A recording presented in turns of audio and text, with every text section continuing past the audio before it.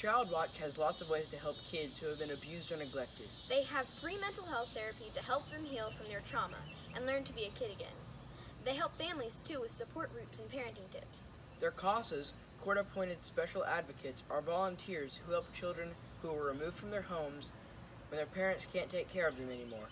CASAs are a voice for kids when they have no one else to speak for them. Child Watch comes to our school and over 30 others every year to teach us about body safety and how to stay safe when we're online. Did we mention that all of this is free? It is because of our generous community. Thanks for your support.